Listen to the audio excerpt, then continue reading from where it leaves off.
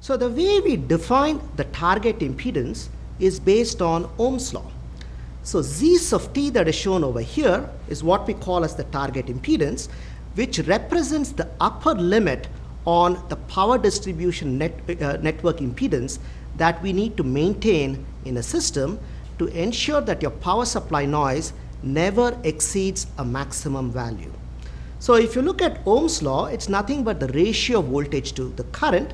The only difference over here is that the voltage and the current represent transient values or frequency dependent values.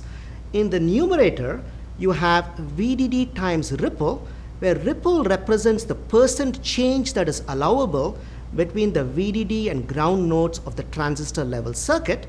And in the denominator, you have the current, Imax, which can either be the maximum current or the minimum current, or in this case, you can use a 50% fudge factor, which then represents the average current.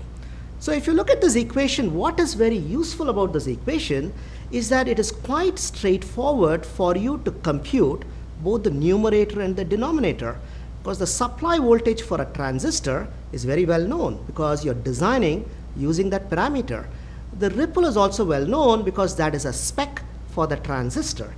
In the denominator, the current can be obtained by looking at the relationship between power and voltage, and during the design of any IC, you always know what the power level is.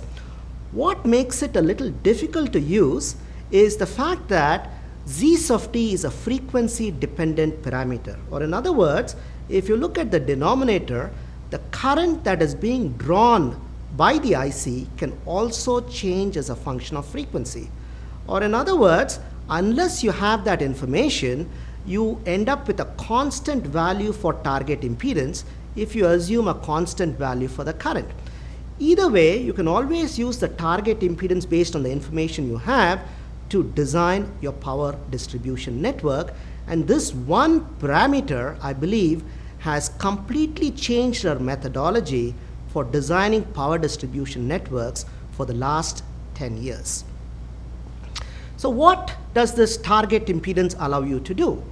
In a system, you can look at any node in that system to figure out how much of supply noise you're going to have at that particular node in the system. So if you look at this graph, the y-axis represents the impedance of the power distribution network looking at any node in the system.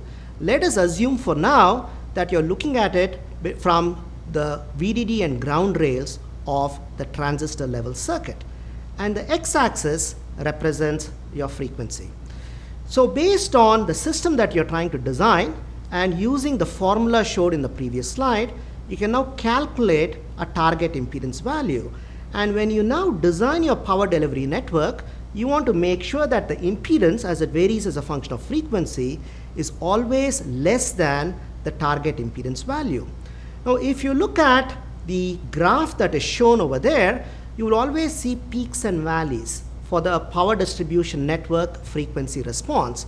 The valley is what we call as the resonance, and the frequency at which you see the peak is what we call as the anti-resonance. So in any power distribution network, you always want to make sure that the impedance value at the peak is as low as possible, and you want to try to do the same thing with the resonance points as well.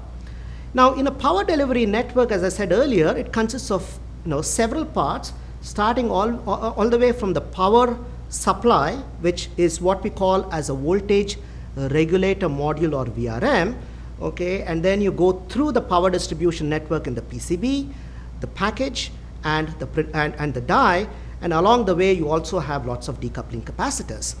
If you now look at the frequency response of the power delivery network, you will always see regions where either the VRM dominates, the capacitors dominate, the planes in the package dominate, or the on-die capacitance dominates. And anytime there is an interaction is where you would either see a resonance or an anti-resonance.